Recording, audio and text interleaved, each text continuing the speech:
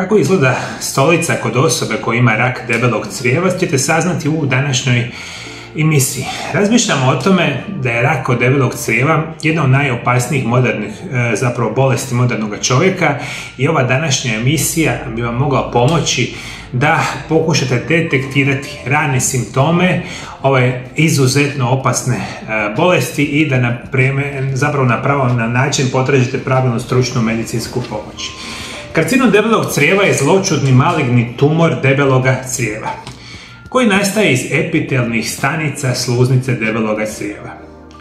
Kolorektalni karcinom je najučestaliji maligni tumor debeloga crijeva. To je bolest koja rezultira nekontroliranim rastom abnormalnih stanica koje potiču iz kolona i rektuma. Javlja se u preko 90 slučajeva ovoga tipa. Ono što možemo znati, sam tumor, i zato je jako bitno preventivno raditi pretrage, nastaje iz jednih sitnih malih nakupina u tankom i zapravo debelome crijevu koji se nazivaju polipi. Oni često mogu biti benigne tvorbe i u velikom broju slučajeva kada otkrijete samo ovu tvorbu u ranim fazama možete recimo kirurškim putem odstraniti i situacija vjerojatno će biti u redu.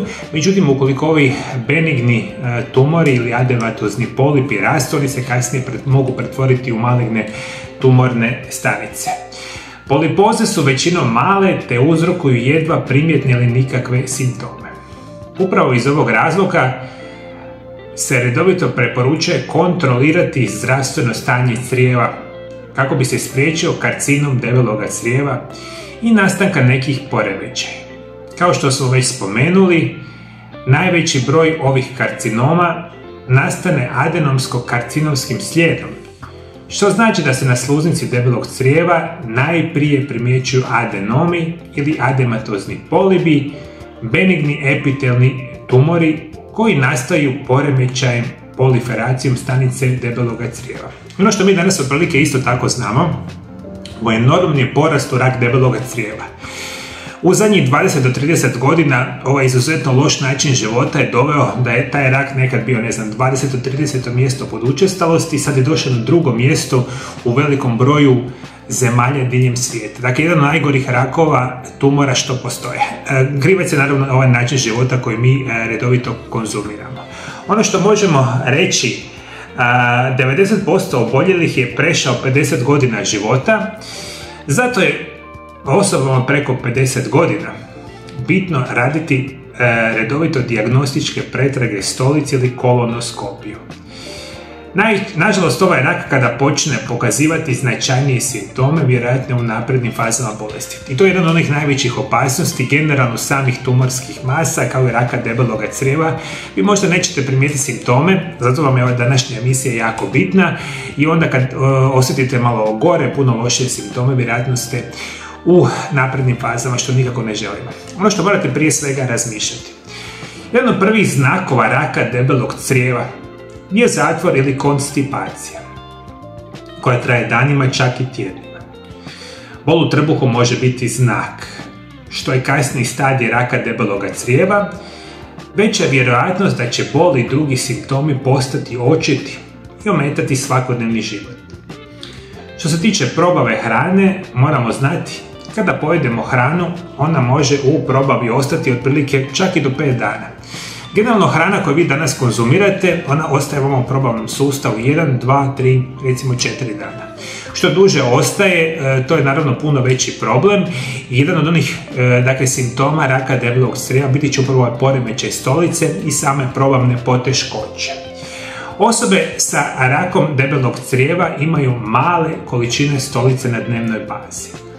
Dakle, jako male količinske stolice mogu ukazivati na ovu tešku bolest. Kako ćete to izračunati? Jednostavno stanite na vagu prije i poslije velike nužde. I to je jedan od onih znakova raka debeloga crijeva. Vaša stolica koju vi dnevno imate jako je mala u količini. Ako to ne možete sami ocijeniti, vizualno ne vidite, vi možete jednostavno sebe izvagati prije i poslije vršenja velike nužde. Obično te stolice kod osobe koji imaju rak debelog crijeva su negdje oko 250-300 grama maksimalno u dnevnoj bazi, što je prilično mala količina, ajmo tako reći, stolice. I to ukazuje da je možda u pitanju rak debelog crijeva. Osobe sa rakom debelog crijeva će imati duži vremenski period upravo ovakve stolice. Neki ljudi imaju zatvor praćen proljevom svaki drugi dan. Ovi se simptomi s vremena na vrijeme javljaju gotovo svima. Pa su razlog za zabrinutost samo ako traju nekoliko tjedana i dulje. Dakle, normalno da su poremećaji funkcije stolice mogu biti uzrokovani drugim problemima. Može ponekad biti normalan dio života, međutim, ako se ovo vama događa tjednima, to može naravno biti znak za alarm. Čim prije shvatite, tim je bolja situacija. Dakle, male količinske stolice, duži vremenski period, mogu ukazivati na ovu bolest. Isto tako, osobe sa rakom debelog crijeva imaju tanku i duguljastu stolicu. Dakle, razmišljate o količini, izgledu stolice i koliko puta tjedno obavljate nuždu. Rektalno krvarenje, stolice mogu izgledati neobično tamne ili katranaste i to može ukazivati na rak debelog crijeva. Međutim, rekao sam vam, jedan od onih najučestalijih simptoma koji se pokazuju u stoli bit će stolice koje će biti mali količinske, bit će tanke i duguljaste. Kao recimo, kao nekakva olovka. Uzmete, razmišljate da je tanka stolica koja izgleda kao olovka, recimo, imate redovito, ukazuje možda na rak debelog crijeva. Osobe sa rakom debelog crijeva imaju grčeve u trbuhu, nadutost, osjećaj da se crijeva nikada ne isprazne u potpunosti. Kronični umor i kronična slabost, neobjašnjivi gubitak tjelesne težine u kratkom vremenskom periodu. Sve su ovo znakovi raka debelog crijeva. Kako je ovo jedna od najgorih bolesti modernog čovjeka, ključ je prevenirati da ove bolesti nikada ne dođe i to je jako, jako bitno. Ovo su neki osnovni simptomi koji se pokazuju na vašoj stolici. Niko to ne želi naravno biti, promijenite način života, a jedan od najboljih načina prevencije samog raka debelog crijeva će biti režimi prehrane specijalno koji se naziva isprekidani post. I ja imam jednu veliku vijest za sve vas, moji dragi gledatelji. Uskoro izlazi moja prva knjiga koja se upravo naziva Isprekidani post, tajna zdravlja i dugovječnosti. Jedan od nevjerojatnijih blagodati redovitog posta je sprečavanje nastanka raka, tako i nastanka raka debelog crijeva. Svi vi koji želite znati što je isprekidani post, kako se pravilno prakticira, imat ćete uskoro mogućnost kupiti moju prvu knjigu. Ova knjiga će biti dostupna svima vama, vjerojatno negdje u drugoj polovici 12. mjeseca i tada ćete ovu knjigu moći kupiti na hrvatskom, engleskom i na njemačkom jeziku. Prvo ćemo prevesti, zapravo bit će na ova 3 jezika, tijekom sljedeće godine, ovisno o potrebi, prevodit ćemo knjigu naravno i na druge strane jezike.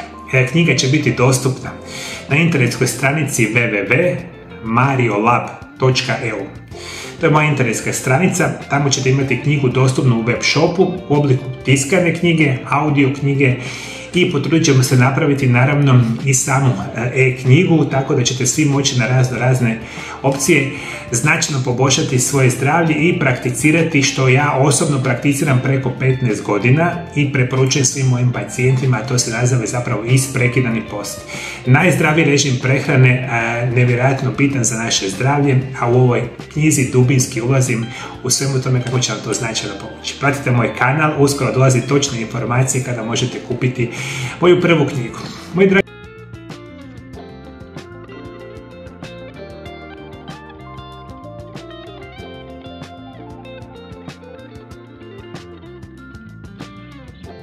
vi, ukoliko sada pogledate recimo ovdje dole ispod video zapisa, vidjet ćete da postoje 4 mogućnosti, odnosno 4 razine pridruživanja našemu kanalu.